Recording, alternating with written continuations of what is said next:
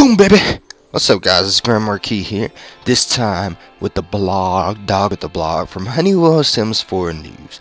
And he or she, I'm pretty sure it's a she, did this article-ish thing. It looks like an article. It's actually a blog, but it looks legit like a magazine. But it's talking about the Sims 4, you know. And it's super small, so I'm going to have to zoom in. But right now, I just kept it out so that you can see the picture.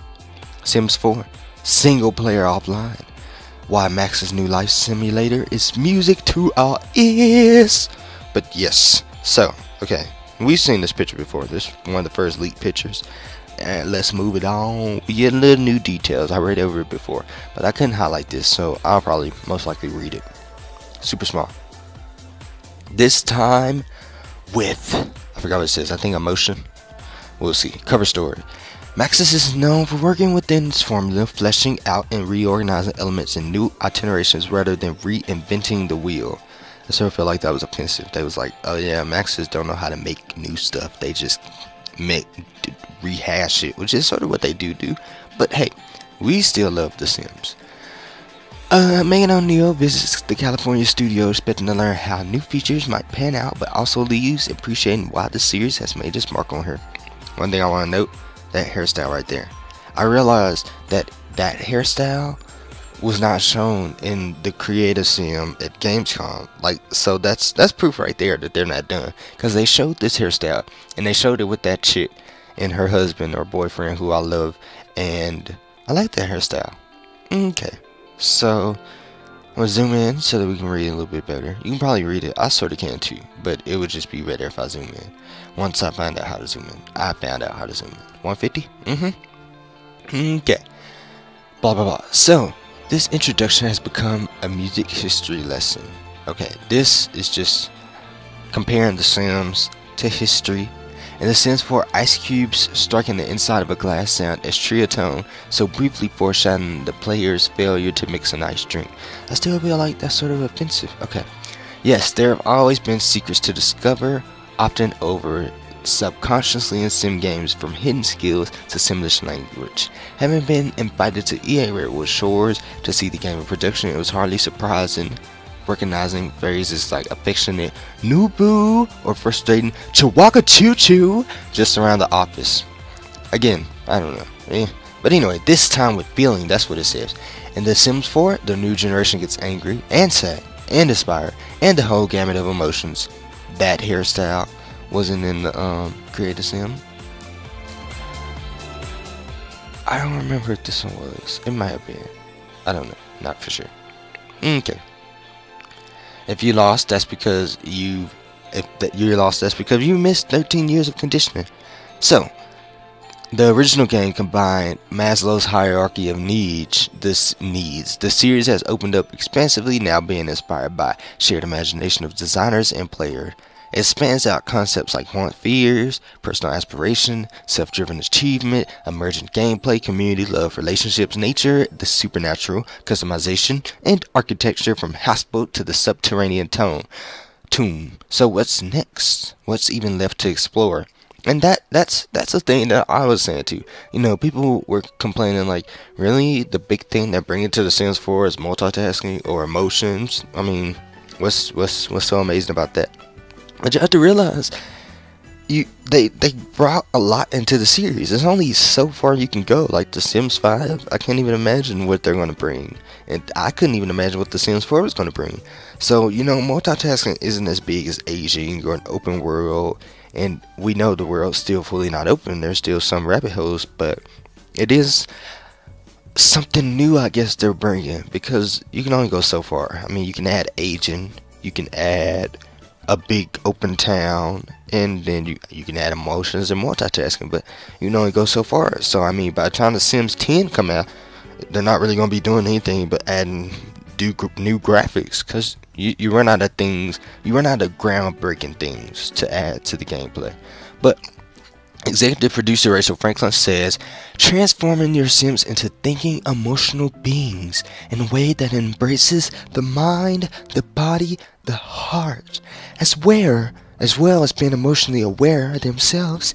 This next generation of people are much more easier for players to relate to and empathize with. Gameplay decisions lead to cascading poison consequences, and there are new finger points to animation. I wonder what that means. Sims may angrily stomp around, for example, and facial variation is strongly tied to the emotional state. We notice the difference between angry and sad Sims down to the eyebrows. If you hadn't realized, that's my Rachel Franklin voice, even though she doesn't exactly talk about that. Okay, one of the ways the Sims may be defined is through their emotional progression. Okay, the character evolves as you meet her desires. So that's pretty cool. So as was stated earlier, they add on emotions. It's like a temporary trait.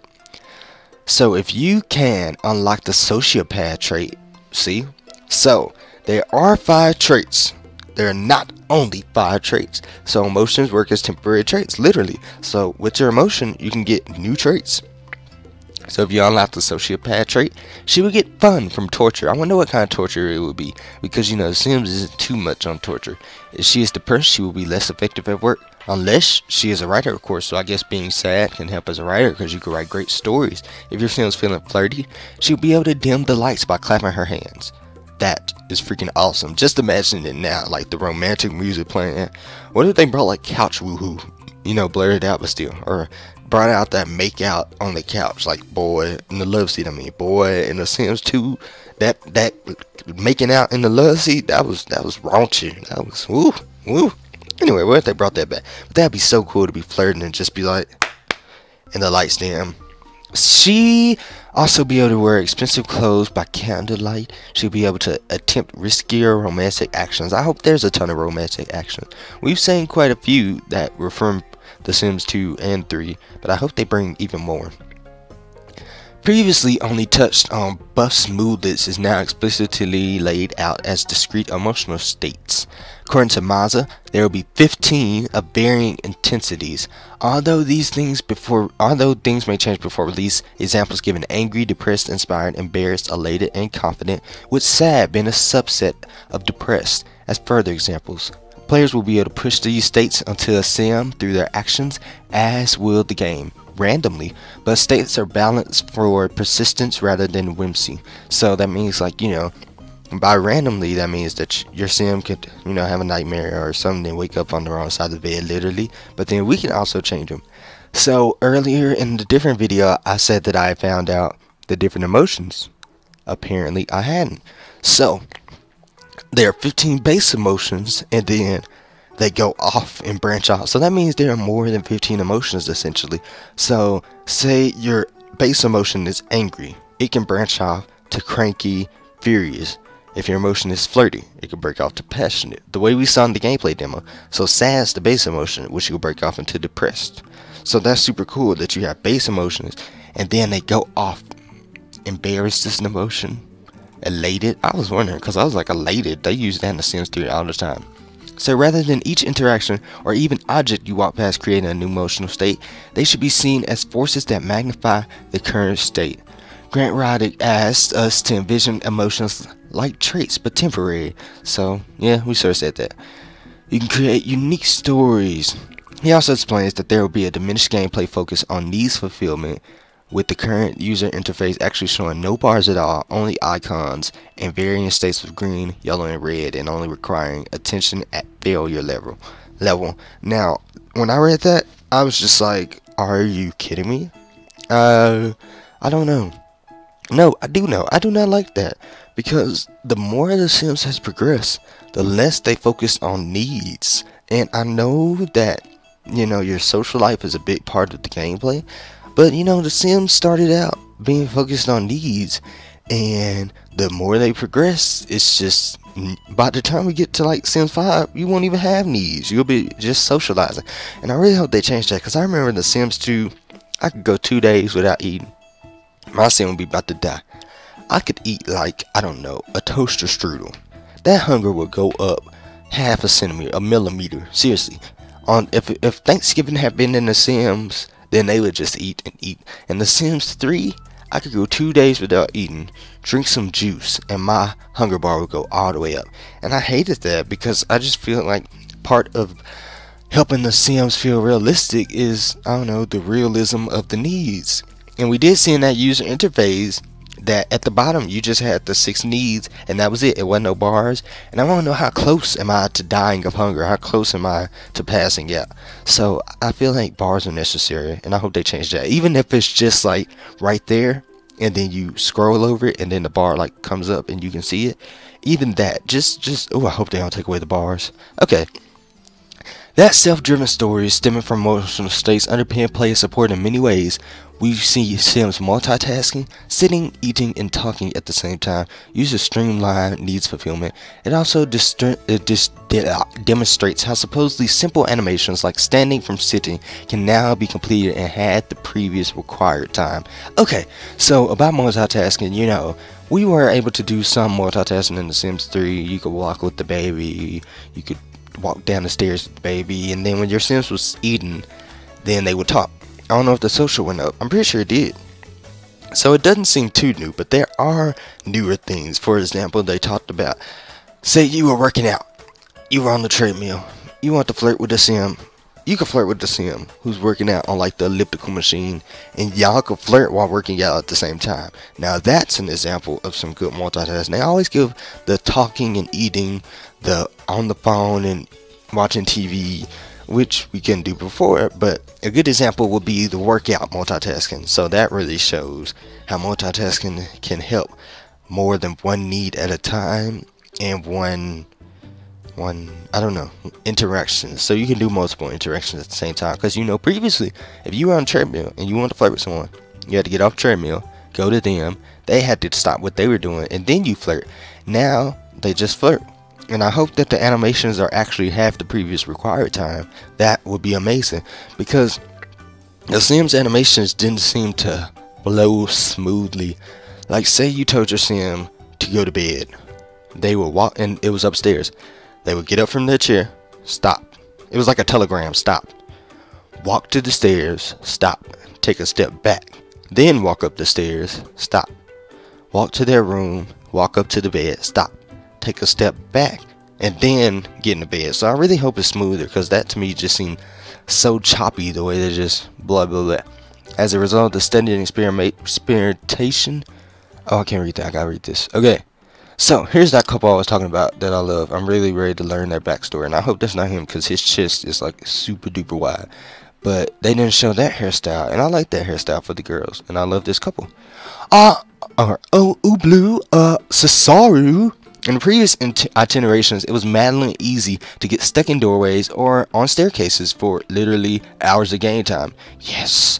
On Pathfinder lead producer Lindsay Pearson says we put a lot of effort into working on those nuance behaviors. The detail is in smaller pieces of animation, so Sims can take a little step to the side or move out of the way. Ostensibly, as many as 20 Sims can cross paths without colliding. Show me that.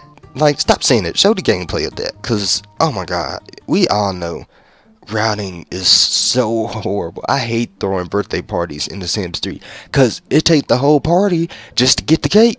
You sit up there, blow out the candles. Everyone's trying to walk over there. You can't never get no cake. Because they just sit there forever, tap their foot. And then like 2 Sim hours later, they finally feel the routing issues. And I really a lot of people have mentioned this, but I really hope they slow down time, because I felt like in The Sims you can't do much because time is too fast.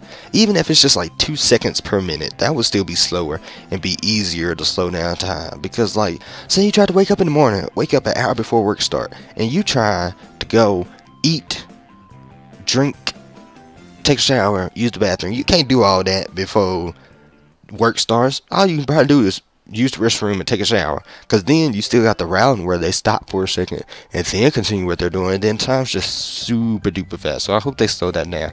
As the result of study and experimentation, animators show how Sims and groups can move naturally to accommodate people joining or leaving the interaction, simply with the subtle head, body turning, and sidestepping. It's something small but quite evocative. Huh, I don't even know what that means. It's evocative, not provocative anymore. We're evocative. So, and, you know, they always did that little step to the side, but hopefully they'll react faster.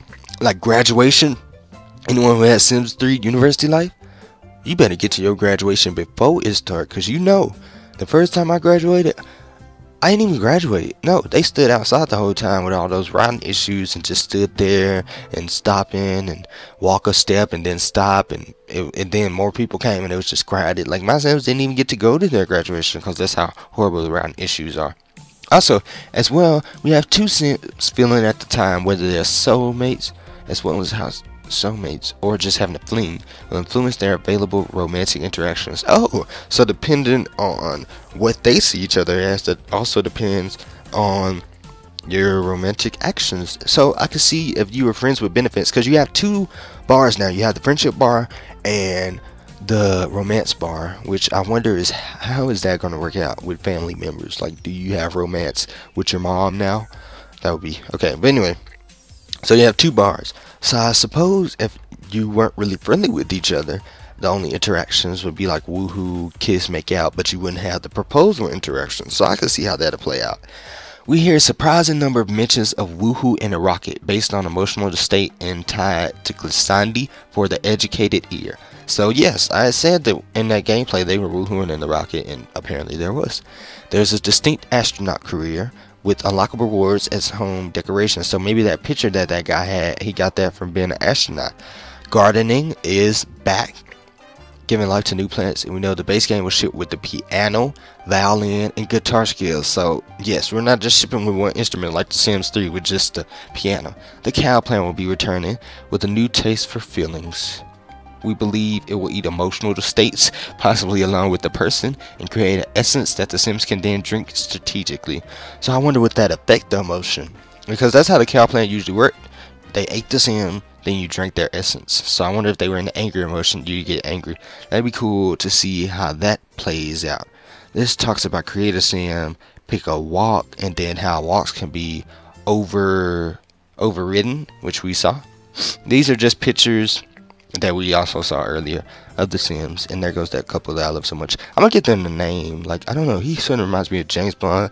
They just seem like the perfect flirty couple. Like, they seem more friends with benefits, but then they do a ton of things together. You can see them going out for dinner and all that stuff. So remember when the Sims 3 got a boob slider for all those important minor adjustments? In the Sims 4, you literally will grab and pull whichever body part you wish to manipulate with the cursor, from irises and pupil to thighs to anything. You can also now wear hats on your hairstyles and boots under your jeans rather than through. Associate producer Jill Johnson shows us how easily to create a quite convincing version of herself.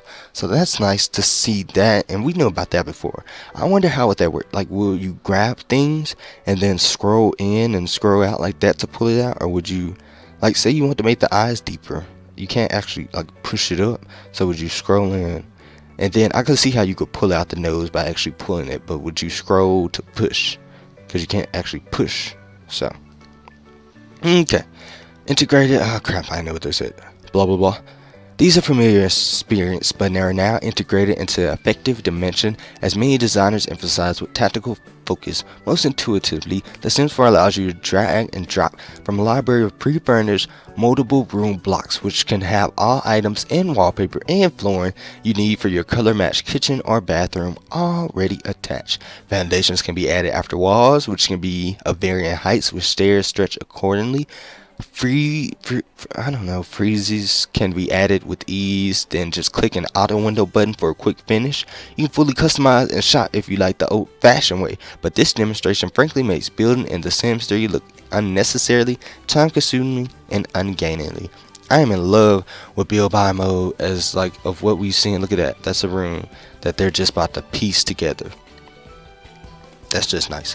So yeah, we know that they told us and showed us how you can pick a room and drag and drop it and connect it, and you can add a foundation to it. I hadn't known about the windows until I read this, because I hated putting windows, especially because my windows never match. So when I lived outside the house, it was like, oh, big square window, small circle window, small square window, medium size window that go like that. Like, my windows never match. So now you can match them.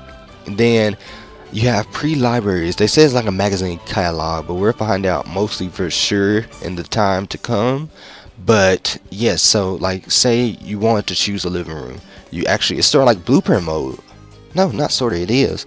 But then you drag it, you put it in your room, and then it fits to the room. So say you had a huge room, it would spread it out the way that it would seem. If you had a smaller room, it would spread it out the way it would seem. So to put the furniture and relevance to how the room, what the room size actually is. So that's very nice. They say the world's easier to navigate, while sounds are both expressive and more sensibly thanks to the careful pay animation. I really hope they are easier to navigate.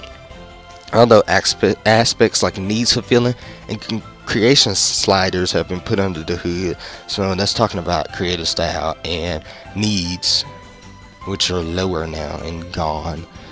Still confused as what to do with medieval music and ice cubes. Though the base game initially feels sparser, the devil is in detail. So that's pretty cool. And that's about it. Between fear and awe. Their potential for emotional manipulation here places us somewhere between fear and awe. There are major compositions, taking the concept of Weber mini symphony movement down to micro symphony. So that's talking about how you play instruments, I guess. Or maybe that's talking about real life. You never know. Okay, a spot of self-reflection. Producers Lindy Pearson, Rachel Franklin, and Ryan Bond explains the new underlying system. Given Australian players, if purchasing at release, may have spent more than $600 on The Sims 3's base game and expansion packs. What one thing that made The Sims 4 worth starting over? We're going back to The Sims themselves. I'll just read like the basics of this. Having emotionally aware beings change fundamentally how you play the game. Which part of the game do emotions interact with? They interact with another number system. When you construct a house, the objects you put will impact the emotions. You can have a sim very talented painter, and when you hang the painting on the wall, it makes another sim flirty or sad when they see it. So I guess depending on their traits would depend on how they react to emotion. So an emotion that could be super sad to one sim could be like super flirty to another sim. There are also opportunities to just wake up in a different emotional state based on your sim's dream. That's pretty cool. And then one thing I forgot to mention about memories is that when you make a memory, you choose the emotional state. So then when you think the emotional state, so when you think about it, it'll bring back that emotion. So of course you have natural memories that do that, but you can make your own, and as opposed to making it, you also choose the emotion. And then it opens up new gameplay that you can only do when you're in certain emotions, where rewards are found in managing the emotional system. Within music, you'll be required to write 3 moving or mournful songs. That's pretty cool, which you can only do in a depressed state. Or a writer, if you really want a melancholy place, or write a wonderful novel that will in turn enhance your career. You can go into that melancholy place. So that's cool that you have opportunities based on emotion. So they'll tell you, as opposed to just writing an autobiography and going to interview that sim, it would say like, I don't know, write a very joyous book, which you can only write if you were in a joyous mood.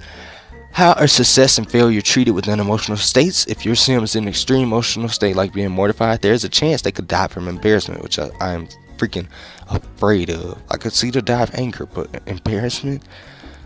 Though even if you see an emotion as negative, there's potential to do cool things with it.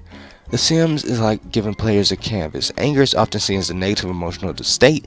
If you're really angry, you're simply going to punch the bag hard or run on a treadmill fast and use your anger energy to help grow a skill. Someone think that always being sad is bad, but someone else might try to tell a specific story with that emotion.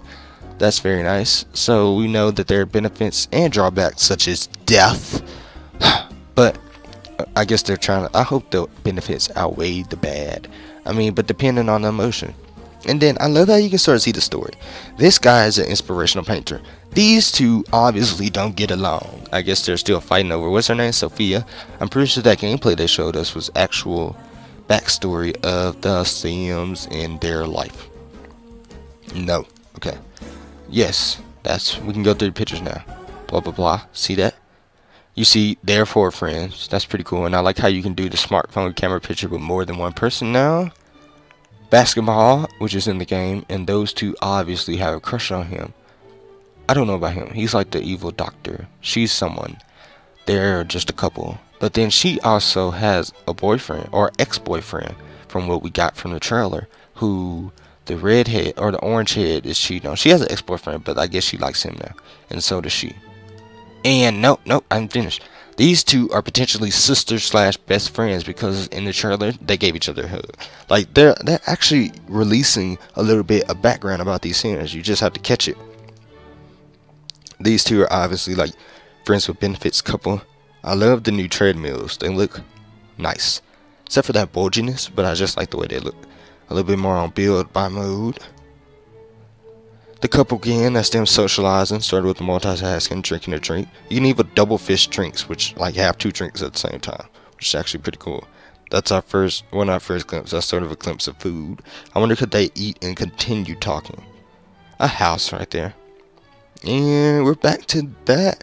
So yes, that was this article. Thank you very much for Honeywell Sims 4 news and to Sims VIP because she had this on her website and that's how I saw this. And if you want to check it out, I will put the link to this, even though you can see the link in the description below. Yeah, in the description below. Okay, so thank you guys for watching. There's also been little peeks at the rabbit hole, or not rabbit hole, little, what's it called? Little Easter eggs. See, rabbit holes, Easter eggs, they sort of got me. They've been doing Easter egg trailers showing things that are potentially in The Sims 4. So when all of those come out, I might do a video about that. And of course, I'll be doing one after the embargoes are done. But for now, that is all. Thank you guys for watching. I hope you enjoyed this video. I shall talk to you guys later, and bye.